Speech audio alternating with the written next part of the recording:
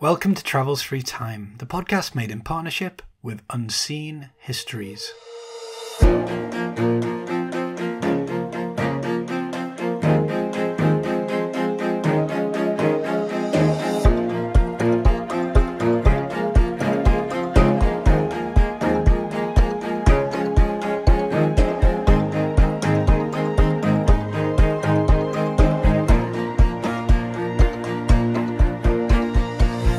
Hello, I'm Peter Moore.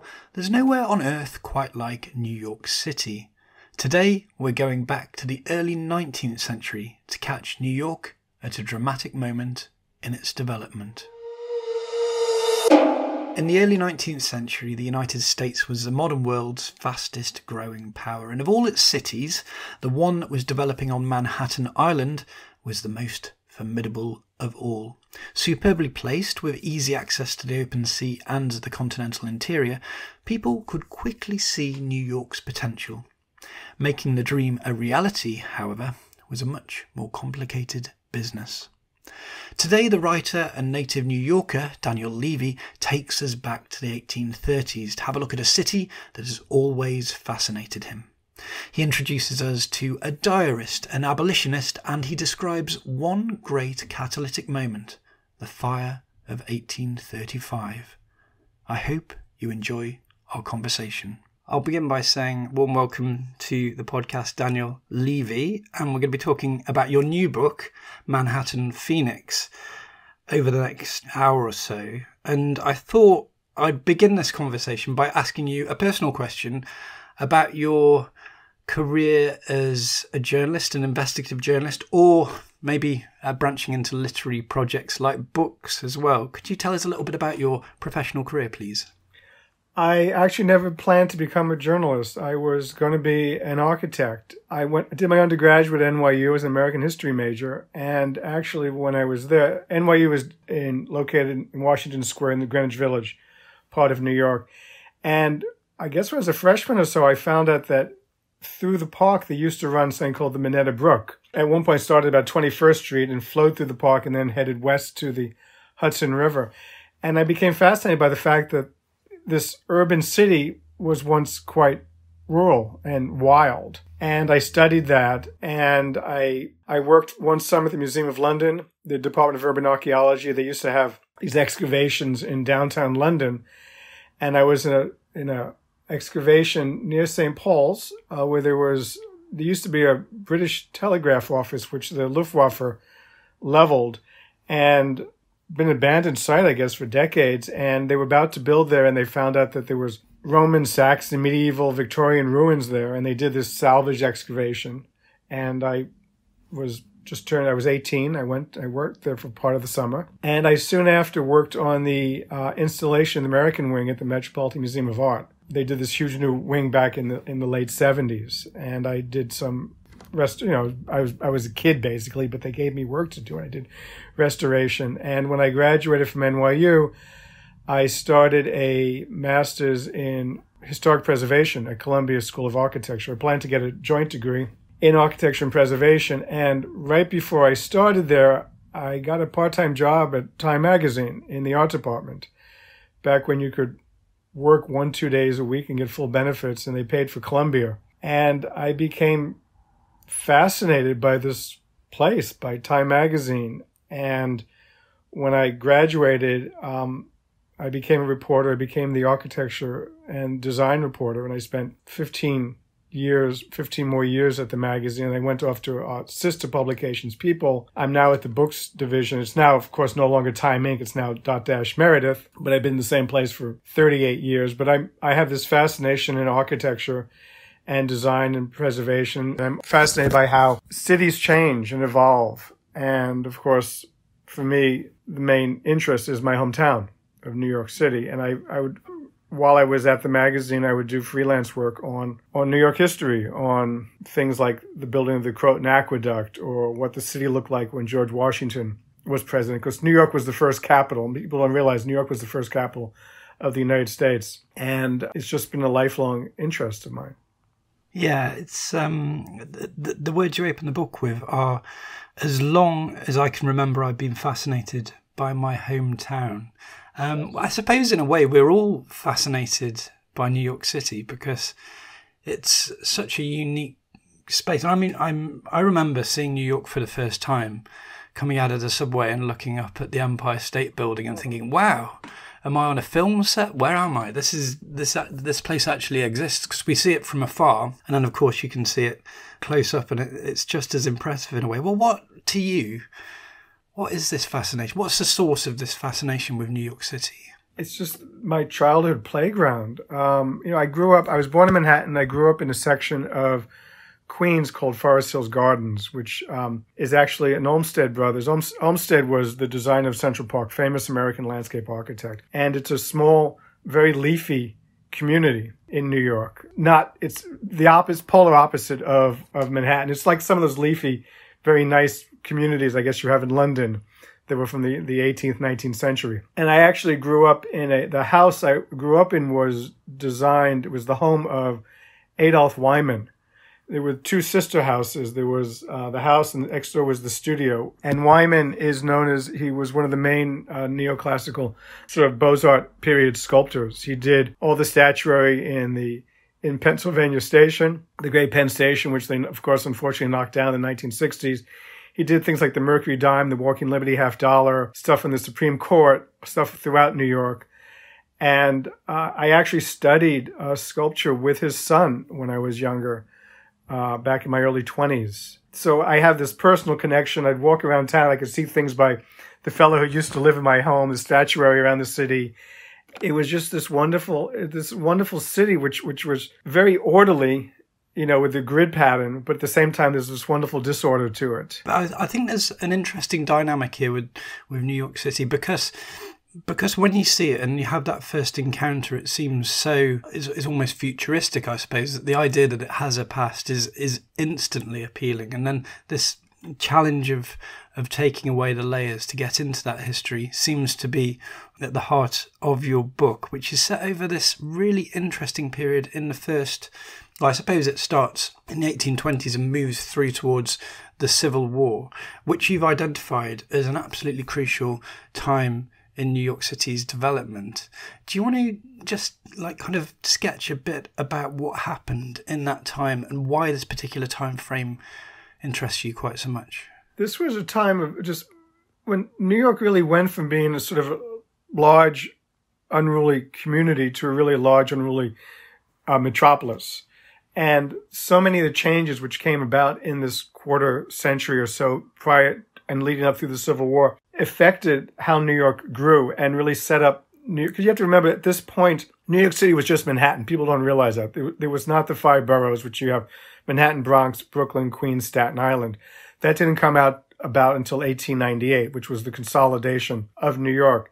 But so much that happened at this point really set up the possibility of more than half a century later for New York becoming Greater New York. And you had all these forces that were going on that were the city, the people were battling with, from bad water and disease and riots and what have you. Solutions or plans which were set in motion at this point really set up New York to really evolve and change and make all this possible. You had horrible water systems. If you think about New York is Manhattan is a city that's surrounded, it's bordered by these two massive rivers, the East River and the Hudson River. But there was really a lack of really drinkable water in the city. And this was a long-term battle to try to find water, from digging wells to bringing, to people bringing carts down with water to deliver to people. And you have in the mid-1830s, they decided we finally have to do something about this. And they started to build the Croton Reservoir, the Croton Aqueduct, which was to build this massive reservoir upstate, up near the Croton River, which would then bring water 40 miles south to New York City. And this was done for various reasons. New York was, as with many cities at the point, was built of wood. A lot of it was wooden construction. And there were just massive fires which ripped through the city constantly. There was a great fire in 1776, right after the British occupied Manhattan. And it was possibly set off by some American revolutionaries. It ended up burning down 500 buildings. This is in the fall of 1776. You have just other fires. You read through newspapers at this point, and they would have this, huge conflagration, fire, which burnt down 72 buildings and 100 people are homeless. And this went on constantly. And you have, of course, in 1835, in the year they decided to build the reservoir, you have, which my book partly revolves around, which is the Great Fire of 1835, which burnt down 674 buildings. You also had, because of lack of water and lack of really an understanding of medicine, you had major plagues which would sweep through the city. And this was not only a problem of New York. Of course, London had it. A lot of places have it. You had yellow fever in the 18th century and into the 19th century. And of course, you had cholera. And the first major cholera epidemic arrived in New York in 1832. It swept through Asia. It killed hundreds of thousands of people in Europe. And it arrived in New York in 1832. And people had no idea how to deal with this. But there was always a sense that, the city is kind of filthy. We have to get proper water systems here. You have lack of sanitation. This was a whole problem. You had pigs running through the streets. Charles Dickens came to visit New York in 1842, and he wrote in his American Notes, beware of pigs, because there were pigs always running around. They were looking for food in a certain way. People hated the pigs, but they were some of the best sanitation systems we had because they were actually eating and getting rid of a lot of the filth that was in the city. You have, at this point, this is really Jacksonian era, which is kind of very populism, which we think of nowadays. Populism in America has gone sort of, it's wild. This goes back into the early part of our republic, and you had changes in the New York State Constitution, which expanded suffrage. And instead of being allowed to vote if you owned property or you had a certain amount of money, it essentially opened up the vote to any white male above 21. And so all of a sudden you have these young Jacksonian, workers, these sort of, by the bootstraps sort of guys who wanted to have a say in their society and how things were run. And so you have a change here from this very patrician, wealthy New Yorkers running the place to very much becoming more democratic and, as a result, wilder. You have actually riots, election riots, in 1834 because they had the first popular election for mayor. And for a couple of days, you had people, rampaging through the streets and attacking the Whigs, attacking the Democrats attacking the Whigs. You also, of course, have anti-slavery riots. There was a major abolitionist riot at the same time, a few months later after the election riot, where people seem to forget that New York was really the center or helped the southern cotton trade, because so much of the cotton would pass through New York and go off to Britain and go off to Asia. And then, of course, supplies would then come back through New York and then make their way down to the South. And one Southern Journal predicted at one point that New Yorkers made 40 cents on every dollar of cotton. It was a major transportation hub in that way. So there were these great ties to the South. New York was very much of a Southern city in that sense. And you see that especially at the start of the Civil War. As the Civil War was coming up, you have these different forces competing, in a sense, what side should we be on? And just before Fort Sumter, Mayor Fernando Wood, who was very pro-South, actually called for New York to secede from the Union and become a separate state. And that way we could be above it all, above this fight between the North and the South. And of course, we could still make lots of money. It was a really nice quote that you used from James Fenimore Cooper when he comes from upstate New York and sees the city for the first time. And I think he has this impression that a lot of people do when they're kind of bowled over by the geography. And he says, it's only necessary to sit down with a minute map of the country before you perceive at a glance that nature herself has intended the island of Manhattan for the site of one of the greatest commercial towns in the world. It seemed to me what you do in the book is that, well, the vision is obvious. The geography is clear. Anyone who maybe sails into New York Harbour is going to be impressed. But there's some severe practical difficulties that you have to encounter if you are going to make this dream a reality. Things, as you said, like water supply, things like dealing with the diseases that come in, and so on. So that's, I suppose, to me, the heart of your book. And we're now going to kind of follow the format of the podcast, which means giving you the opportunity to take us back to one specific calendar year within the bounds of your story. So I'll hand it over to you with the question, if you could travel back through time to New York, which year would you like to have a look at? I would like to look at 1835, which is actually the year of the Great Fire. But so much that happened in that year really had just massive effect on New York and how New York evolved. And it very much talks about a lot of the forces that were at play, not only in New York, but around the country. So if we're thinking about 1835, for example, how big was the city by this point? I know that you said that, I don't know, was it still walkable at this point? Was it still clustered on that southern shore of Manhattan around Wall Street where you had all the docks and so on? Or had it really started to venture upwards into the old country, the countryside that maybe was around in the revolutionary days, for example? It had started to venture up, but still it was very much in the southern part of the city. New York, in the town fathers in the early part of the century decided, we have this city, we want it to develop. And in 1811, commissioners decided to basically map out the city, and they decided to build a grid. And the grid, they figured, would be the easiest thing. We don't want this, fancy European, like L'Enfant did for Washington or Paris would have. They basically did a north-south grid with streets going east-west. This was a massive project, and it went up to 155th Street at that point, which actually was not even the top of Manhattan. And the sense that, people thought it was ridiculous to plan out this far because, you're planning for more people than they have in China, they felt. But it had been laid out, but it then was slowly got rolled out over the years. They would create the avenues, and they would actually create the streets more east-west first. And there were more streets than there were avenues because they was very much interested in trade, and the trade had to go to the rivers. So you have the Hudson on the west side, you have the East River on obviously the east side. The grid actually started on Houston Street. So above that you have First, Second, Third. You have different villages still in the city. You have places like Greenwich Village, of course, which people still know and they still love. You had communities like Harlem, which is all the way uptown in the hundreds. You had places like Manhattanville, which is even further uptown.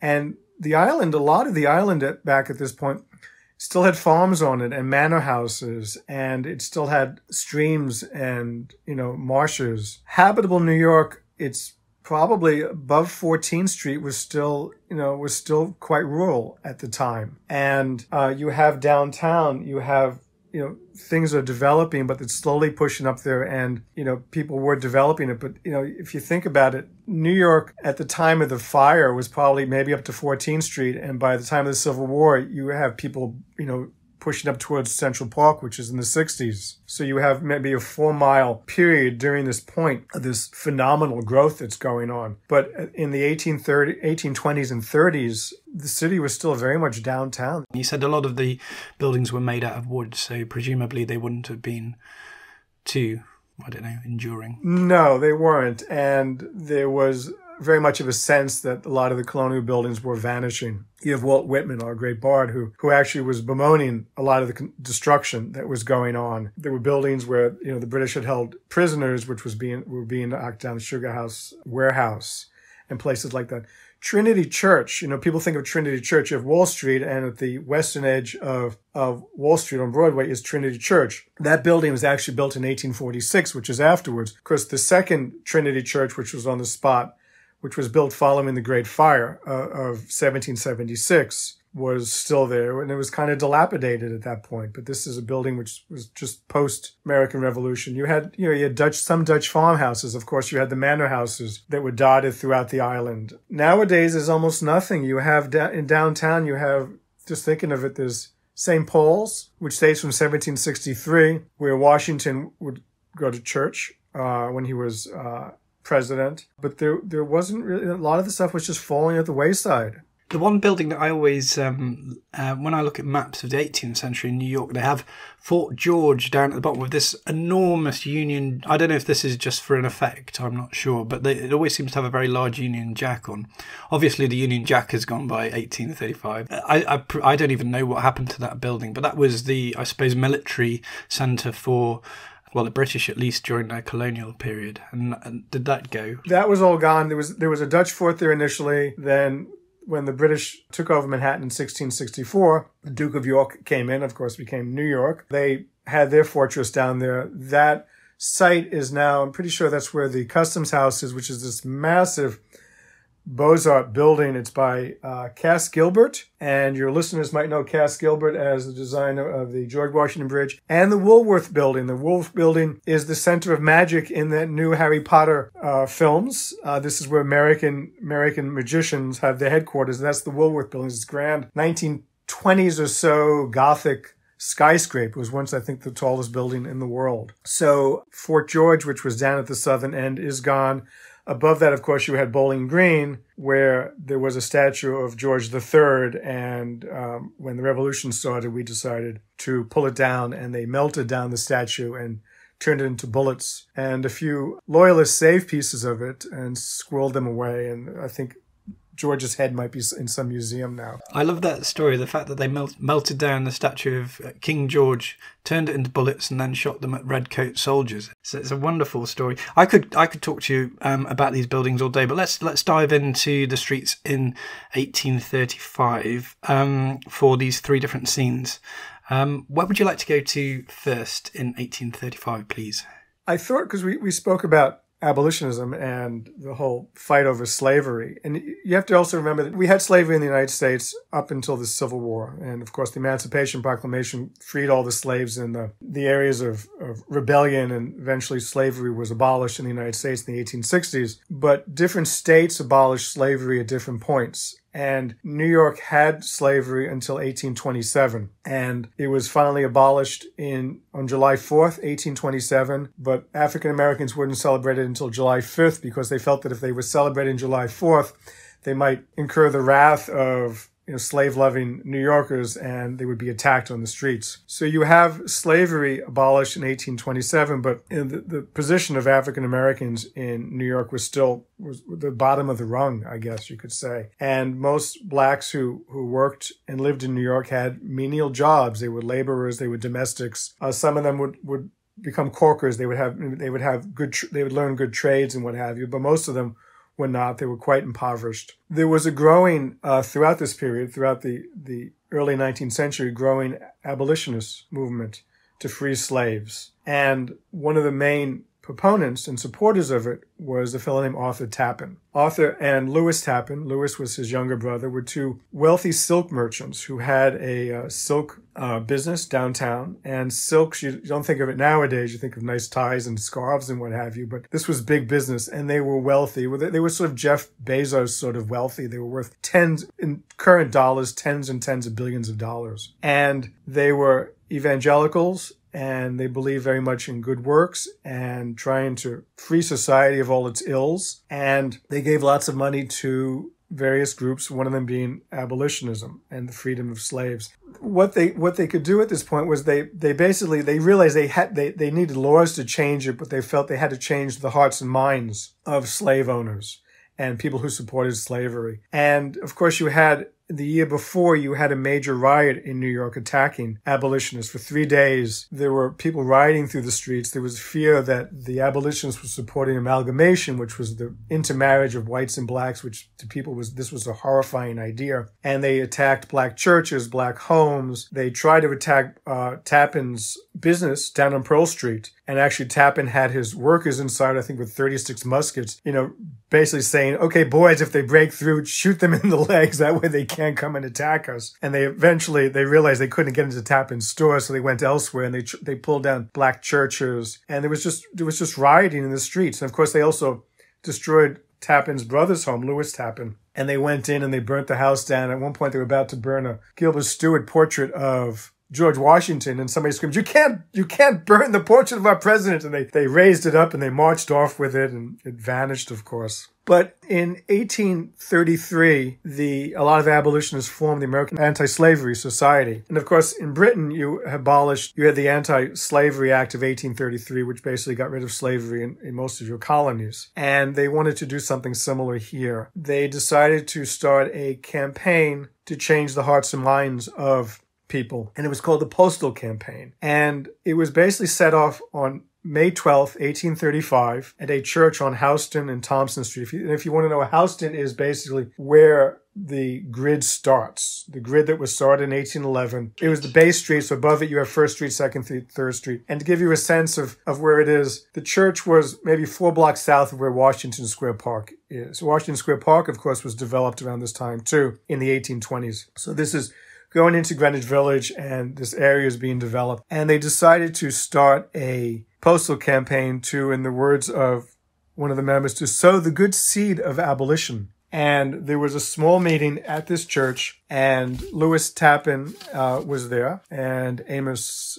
Phelps was another major abolitionist preacher, was there, and they had 4 simple resolutions. And I will read you 2 of them. One of them, that the society earnestly requests that ladies in every section of the land organize themselves into anti-slavery societies and sewing or other associations for the purpose of cooperating with us in the great work of emancipation. Another thing was that they wanted to try to get the hearts and minds of children. And they did.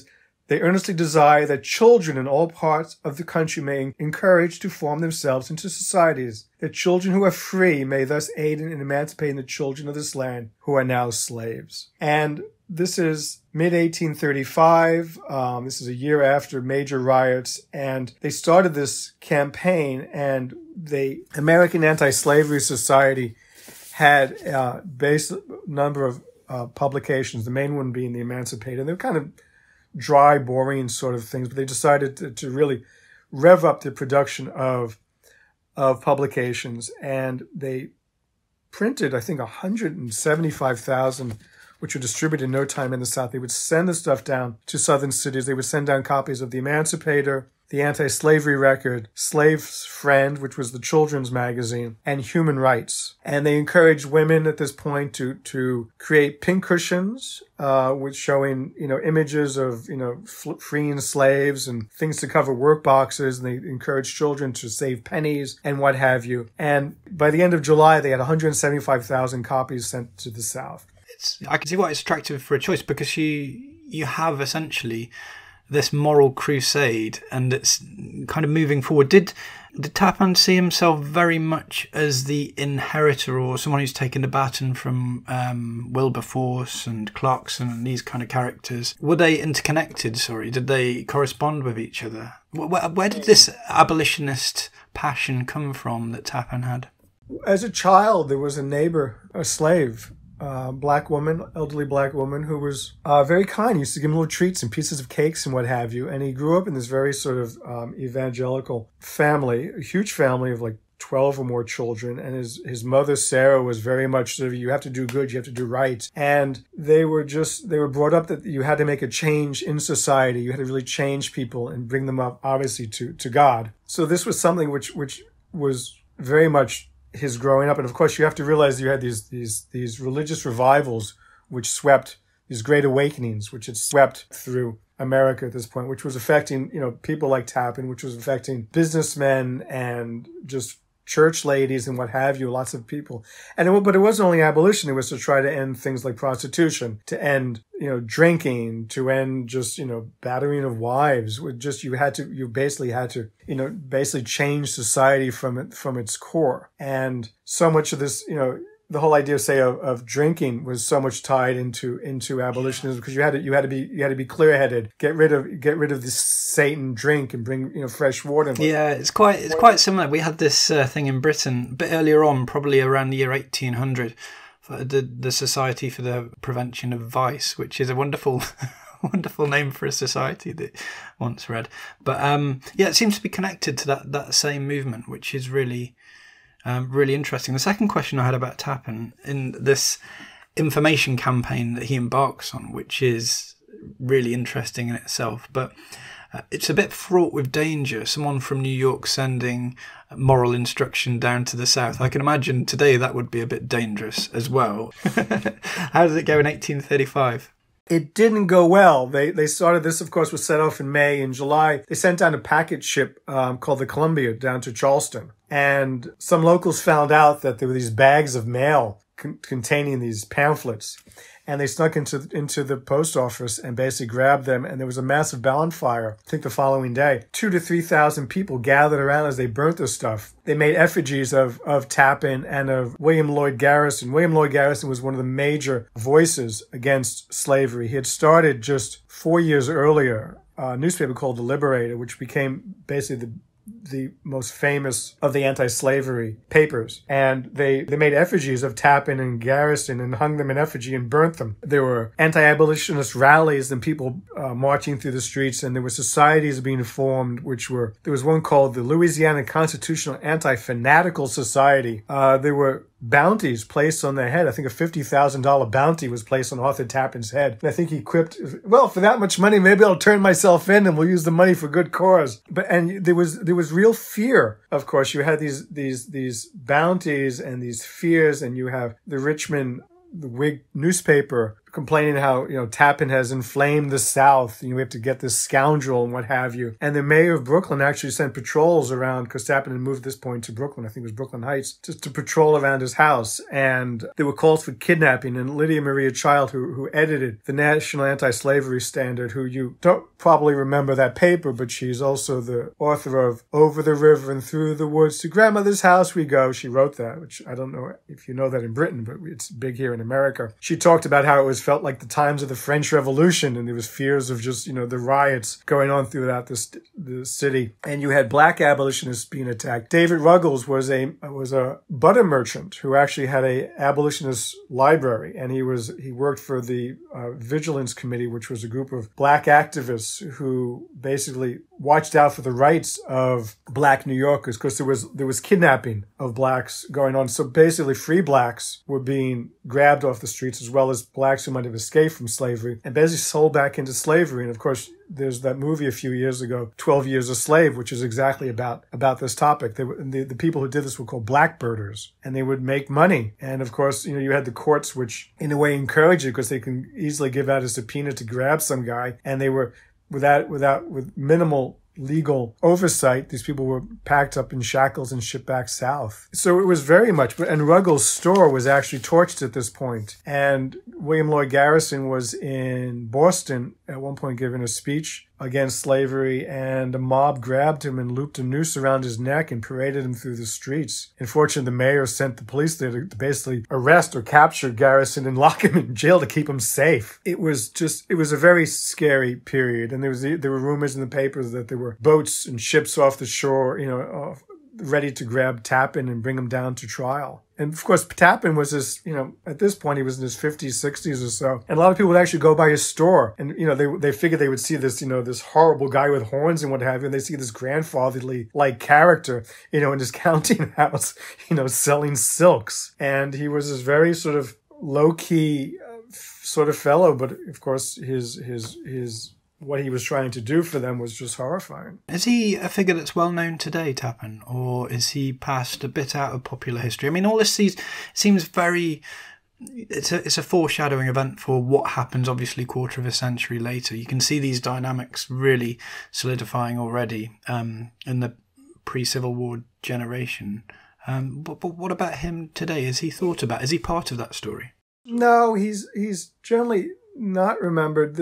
He was quite wealthy, but in a certain way, the postal campaign and, of course, the fire afterwards really hurt his business. And a lot of businessmen in the South didn't want to do business with him anymore. And as a result, he had to extend credit to get people to buy his silks.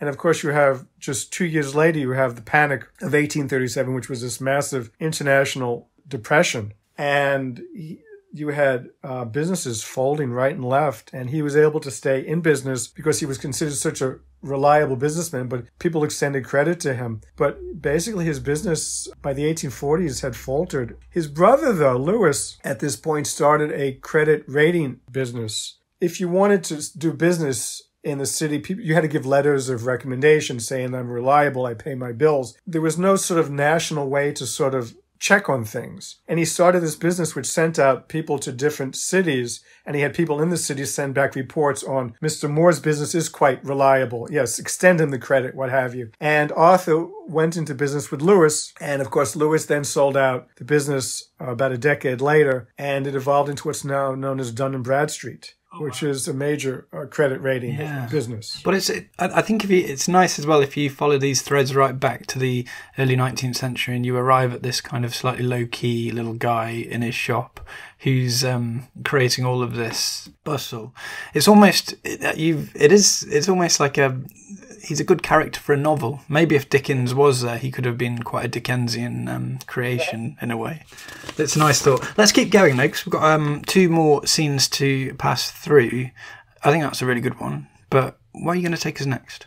I thought I would start with a fellow named George Templeton Strong, who was 15 years old. He was entering his sophomore year at Columbia College. You think of Columbia now as this massive university. It's uptown, it's in Harlem.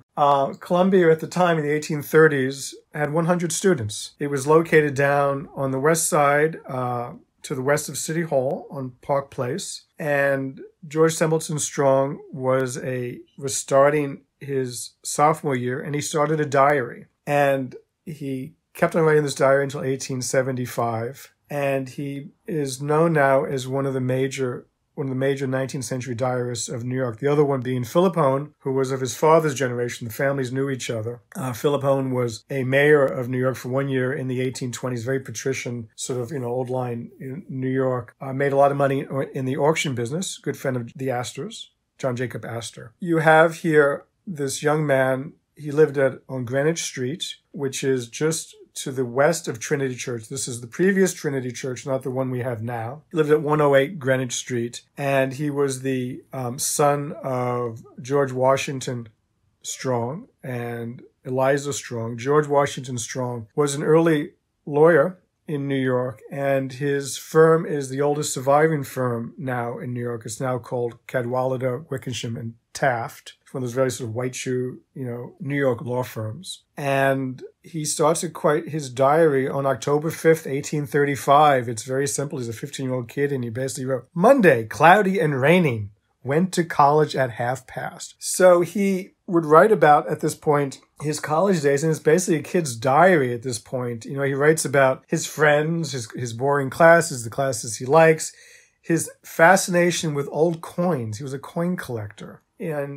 But he evolved, and this diary evolved, and he became this very well-known lawyer who would handle the business, would handle the accounts of Aaron Burr, who of course you know as having killed Alexander Hamilton, of the Astors, of others, and he focused on real estate, on probate, and things like that. And he was very much a chronicler of life in New York. He would write about politics. He was obsessed with fires. He would run out to see fires all the time. Riots in the streets, the visits of people like Charles Dickens and Jenny Lind, who was this famous soprano who came for this grand tour in America. She was the Swedish Nightingale that P.T. Barnum brought over, and it was this huge, very successful tour. And he did this diary, but of course in 1835 he was a 15-year-old kid who was at Columbia College. And if you think about Columbia at this point, it took up maybe a few city blocks. It was between Park and Murray and Barclay Streets and Church Street, and it had sycamore trees on it. And there was a 3.5-story building, which is where Alexander Hamilton went to school when he was a student. And Hamilton's son, actually, James Alexander Hamilton, was there. He graduated in 1805. It's a good choice. I think in London we have Samuel Pepys we always talk about, and he's a touchstone for the 17th century because he has this ability to be in the right place at the right time, which is a very, very useful thing for a historian to make use of later on. Did he have that same ability? It seems like there's a few things. There was his longevity, as you say. He was there. He knew, I think you describe, he knew New York as a small town, a community settled on the edge of the wilds, a place of sylvan hills and valleys, of fleeting streams and dense marshes. So he knew that New York, but then he also saw it 50 years later when the tall buildings were beginning to go up. So that's his longevity. But is Was there a particular quality to his prose that really attracted? Was he a descriptive writer? He was descriptive. He was sharp. Suppose he was a very sort of, calm, very just laid back sort of fellow if you met him, I guess, in person, but he could be quite biting in his descriptions. And you see changes also of him. When you talk about abolitionism, he was very much this old school, New Yorker at a point, and, blacks were the sort of the underclass. And you see it evolving in his diary, his change, how he started to view blacks differently. And of course, he helped form one of the first black regiments that fought in the Civil War. His Union Club helped form one of the first black regiments, which went off to fight against the South. He also was one of the founders of the United States Sanitary Commission, which became the American Red Cross, which during the Civil War basically would bring medical care and aid to soldiers, because there was no medical care back then, was you'd amputate a guy's limb and hopefully the guy would live. And there was bad transportation, what have you. And the American Sanitary Commission basically took over a lot of responsibilities from the military of bringing ships down to bring soldiers back, to get the medical care, to bring doctors and nurses to the front. And actually, George Templeton Strong's wife actually worked on one of the boats during she worked on one of the boats during the one of the campaigns in the South as a nurse. And one of course, the other fellows who helped found it was Frederick Law Olmsted, who had been building Central Park at this point, but he was known as the man who could organize massive amount of workers, thousands and thousands of workers. And he was visiting battlefields, as did Strong, to check on, were supplies getting there, to try to get supplies, to get, to make sure there were enough doctors and what have you, and to get the men back from the front and get them to hospitals in New York and in Washington and elsewhere. So it's a major source for the Times. And am I right in saying that his diary wasn't discovered until much later, mid-20th century, that kind of thing? It was the family diary. I think it was probably under somebody's bed at some point. And it was given for a loan at an exhibition, and eventually it was published by a much cut down version of the diary, because it was like 2.5 million words. But there's a 4-volume diary, which came out in the 1950s. And of course you have also Hone's diary, which came out in the 1920s, and then a newer edition came out similar. So you have these two diaries in the 20th century, early part of the 20th century, which all of a sudden became available for people to read, to learn about this. And the diary, the Strong diary, starts a few years, I think, just after the entry that I read, because it was just kind of nothing entry, but it starts in just a few months later. And of course, he then writes briefly about the fire that swept through New York quite close to his house, which is one of the other dates which I would like to talk about. Hi there, it's Peter here. UnseenHistories.com is now 3 months old, and already it is packed full of enticing, illuminating, and excellently presented historical material. If you give the site a visit today, you'll see many beautifully illustrated excerpts of books that we've featured on Travels Through Time. There's excerpts from Malcolm Gaskell's Ruin of All Witches, Nigel Pickford's Samuel Pepys and the Strange Wrecking of the Gloucester, and Gary Shaw's Egyptian Mythology, along with many others as well. For those of you who like maps, you might want to check out the utterly compelling series of pieces on the Battle of Fredericksburg in 1862. That was a crucial moment in the American Civil War, along with a range of fabulously colorized images from Jordan Lloyd. It really is history for our times. UnseenHistories.com. Well, listen, let's go. All roads are heading to this one particular date, which is the one which I suppose colours your book more than anything. So for the third scene, where shall we go to, please? Well, this is downtown, where we've been discussing New York. It's, of course, the Wall Street area, and it's the evening of December 16th, 1835. And it was a bitterly cold month, and you have people like Philip Hone in his diary, and you have George Templeton Strong in his diary, talking about how the thermometer is all the way down, and the Erie Canal, which was started 10 years earlier, had frozen and nothing was passing through, and the East River was frozen. You couldn't move around. And that evening, there was a huge nor'easter blowing through the city. The temperature was down to 0 below zero, I should say. And a small fire started on Merchant Street in a merchant's house, Comstock and Andrews' house. You have to remember there were no police forces really at this point. You had the city watch, which one of their jobs was really to watch out for fires. And you had these two watch members who smelled smoke. They went over, they opened the door and to Comstock and Andrews, and there was this massive blaze, and they quickly closed it. Word of the fire had to get out, and you had, basically church bells. You had a watcher in City Hall who would sit up there looking for fires, and they had a different way of ringing bells to tell the firemen where to go, which ward it was in and where about to go. And you would have firemen within no time, within 10, 15 minutes, who had arrived on the site. But this fire quickly, even before they got there, basically burst through the ceilings and the roof of the building and spread. You have, within half an hour, you had 50 buildings burning all around. And the firemen, you have a lack of water, which we discussed. Of course, the reservoir wasn't built until 1842. So there was a small reservoir and cisterns, which they used, and there were hydrants, which they would pump. But unfortunately, there were two big fires the night before, which basically exhausted the water supply. So you had them attempting to tap pumps. And of course, you don't have modern firefighting equipment the way we have it now. You basically had these fire engines, which were small things what we call brakes, which were levers on each side. And you would have half dozen men on each side basically pumping as fast as they can to build up pressure to shoot water. And the wind was so strong that it was basically blowing the water back into their face. You had some firemen who would go down to the East River, and they basically pulled the fire engine onto the ice, broke through the ice, and would pump through it. And other fire companies and hose companies would link their hoses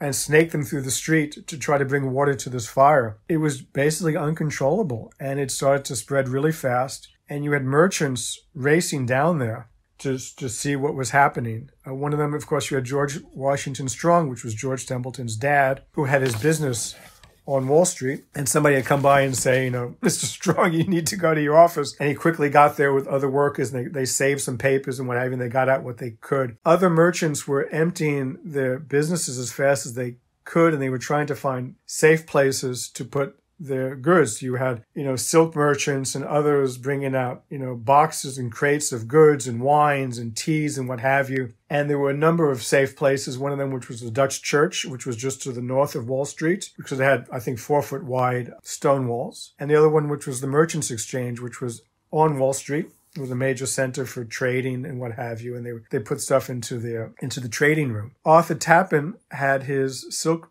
store on Hanover Square, which was on the western side. Pearl Street ran through Hanover Square, and when he got there, the building was on fire, and the workers were frantically pulling out merchandise, and you actually have local African Americans who didn't work for him but rushed over to help him, to help the business of the man who was trying to end slavery. And they were rushing in and risking their lives to pull out stuff. And Tappan had the stock that he could get out moved to a friend's business, and eventually had to move it again because that building was burnt down. But you had other merchants who were basically putting this stuff into the middle of Hanover Square, which was where Tappan's store was. And one of the people who came down was Philip Hone, the diarist, former mayor, who his son had a business there, and he was helping his son bring out goods. And this massive pile of boxes and crates and furniture and what have you was built up in the middle of Hanover Square. And all of a sudden, the wind blew flames into the square, and in no time, everything just went up in a puff of flames. You've got some really, the primary source material that you've collected to describe this is really affecting. There's one which I plucked out. What a sight now presented itself. This is from a man called Dissosway, is that right? An ocean of fire, as it were, with rolling, roaring, burning waves, surging onwards and upward and spreading certain universal destruction, tottering walls and falling chimneys with black smoke, hissing, crashing sounds on every side. It's just that kind of overwhelming sense of confusion, I suppose. But then there's this, as you describe it, the strange thing is that there's the cold and the heat at the same time in competition with one another. So as they're trying to put the fire out with the hoses are frozen. They were soaking blankets in water if they could find it, in snow and what have you, and they're putting them against windows. But it was so hot, you had gutters and leaders and, zinc roofs melting and pouring off, buildings. You had people who maybe had metal shutters on the buildings, which were just melting all over. And then you started to have warehouses along the East River, which were filled with saltpeter and other combustibles, which just started to explode. And the ground was rocking. These things were just shooting up colored flames from all the different chemicals, turpentine and other stuff flowing into the river. And actually, the river was burning if you looked at it. And you had shippers frantically trying to pull their ships away from the docks and get them to safety. They didn't really know what to do. They basically, at one point, James Gullick, who was the fire chief, just basically told his firemen, help merchants save the goods because their hoses were frozen. They were lying across the ground like logs, and you couldn't even run over them because you'd break your wheels and what have you. And you have them trying to just save goods. And you had places like the Dutch church, which was seen as a safe place. It eventually went up in flames and everything was lost inside. You have the Merchants Exchange, which people had just stocked stuff into, which burnt down and collapsed. There was a sense of just dread. Could you tell us two things? How long did the fire burn for? And what kind of area was destroyed, if you can put that into some kind of modern terms for us? The main fire burnt for 10 hours. Of course, there were still flames going on 2-3 days later because you had pockets of flames and things would just start up again. And New York was lucky that you had firemen from Brooklyn and elsewhere who came to help because the firemen were just utterly exhausted. You even had firemen in Philadelphia. The fire was so intense that the sky glowed that the people could see it in New Haven, Connecticut, and Philadelphia, Pennsylvania. You had firemen in Philadelphia who would pull their engines out thinking some suburb of Philly was burning, and they didn't realize it was a city 100 miles or so to the north. So the main fire burned for about 10 hours, and it destroyed an area probably as large, maybe a bit larger than the World Trade Center site. Maybe, this third of a mile or so big, across and up and down. It burnt 674 buildings. Of course, you have to realize a lot of the buildings were smaller at the point. They were 2-3-story buildings, but it wiped out a major business section of New York. The area became known as the Burnt District. And it was so devastating that you could stand where your business used to be, and there used to be buildings in front. You could basically just see the river, and you could see the ship sails, masts in the distance. Given it was such an extraordinary fire and so visually immediate, were there any paintings or illustrations that were made of the event itself that you would like to tell us about? There was some. There was immediately printers started making up prints. There was a Naples artist, Nicolino Callio, who did a series of gouaches and aquatints, very colorful images of the fire. There's a wonderful scene from Brooklyn Heights across the river where you have people standing on the shore and you just see this column of fire rising from New York City. He also did a series of paintings of the aftermath of the fire, the remains of places like the Merchants Exchange. Nathaniel Currier, Currier and Ives became very famous printers. He was a 22-year-old printer at the point. He did a series. James Gordon Bennett, who had started the New York Herald, which eventually became one of the greatest newspapers in New York and in the world, had just started his newspaper 6 months or so earlier. And he, at great expense, ran a map and engraving of the fire, along with an engraving of the Merchants Exchange. And what's fascinating about his account is that he did this form of reportage, which you didn't really see at the time. Of course, now you see it. He basically walked through the burnt district and wrote about what he was seeing, about merchants weeping, or women huddling in their furs alongside their goods, young boys making fires to keep warm with the goods, the fine teas and the silks and the mahogany furniture from different places, of people digging through frantically looking for things, of people stealing stuff. He mentions this one elderly woman he saw gathering from broken casks sugar, and he said, "Oh, she'll probably have a fine cup of tea tonight." You had others, you had maps immediately made of it. There were pamphlets listing all the people who lost businesses, where they were located, then of course where people were being relocated to.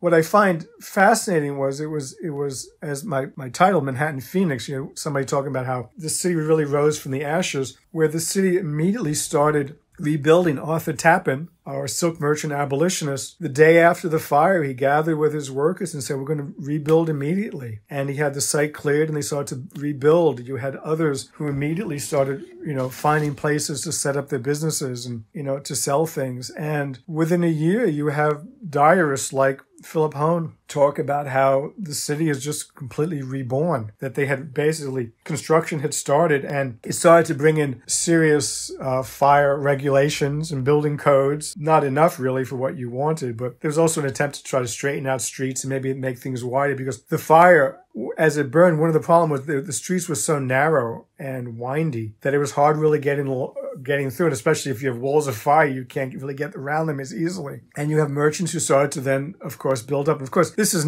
clearly not the only reason for New York's development. I was fascinated by this as this point in time around which all these different forces happened. So, of course, you have the decision to build the aqueduct, which was the vote to build it was half a year earlier than the fire. And, of course, 7 years after the fire, water flowed into New York. You have, merchants who are starting to build larger buildings and moving further north. You have the development of the city, and people really started to look northward and to build. It's it's an absorbing piece of history. I mean, again, I'm going to quote you at yourself, and you're right. For during these crucial decades, as they quenched blazes, fought over the issues of slavery, what it meant to be a New Yorker and an American, the city's inhabitants, both rich and poor, native, born and newly arrived, turned their island city into the nation's commercial, financial and cultural centre. For like the phoenix, a mythical bird which consumes itself in flames, and from its ashes springs anew, Manhattan would each time emerge refreshed and stronger, following its fires, its plagues, its riots, and its development pushed farther up the island. I hope you enjoyed that piece of writing. I thought it was very nicely put. And the fire itself it's kind of an epicenter in the book, and it's a catalytic event. And it is nice to find these moments in the development of something so interesting as New York City. I've got one last question though before I do let you go, and that's a little bit of material history which might appeal to you. I don't know if I warned you about this or not, but if you could have an object of some kind from 1835 metaphorically given to you, a memento of this conversation or travel through the past, what would you like? I'd like one of the old wooden water pipes of New York. This antiquated system. The system they used to bring water, there was a series of pine logs basically hollowed out and snaked partly through the city, and it brought water to people's houses. And it was started in 1798 by something called the Manhattan Company, which was founded by Aaron Burr and others. And they really weren't interested in bringing water to people's homes. They really had a clause in their filing when they created the corporation, which allowed them to exchange money, because there was only one state-run bank, which was run by Hamilton and his people. And they started this, and they were able to basically create a bank which became Chase Manhattan Bank. Of course, it's Morgan's Bank now. But these small logs, and they occasionally dig them up, and it was just low pressure. I just thought it would be fascinating to see one of these old logs. I've seen them in museums, little cut pieces of them and what have you. But for me, it talks about that old city and that point before the Croton Aqueduct at the time of the fire. It really was a small city, really struggling to try to, survive and grow. And in a way, these little wooden pipes, very much speak to that for me. Full of powerful symbolism. It's a great choice. I really like it. And only remains for me to say, Daniel Levy, thank you very much for this illuminating, really fun conversation. I've learned a lot, and I hope you've enjoyed it too. Thank you. That was me, Peter Moore, talking to Daniel Levy about his absorbing new book, Manhattan Phoenix, The Great Fire of 1835 and the Emergence of Modern New York, is just out now from Oxford University Press. It's full of fascinating insights, and it's very, very much recommended by me. That's it for today. We'll be back next Tuesday as ever. Thank you very much for listening.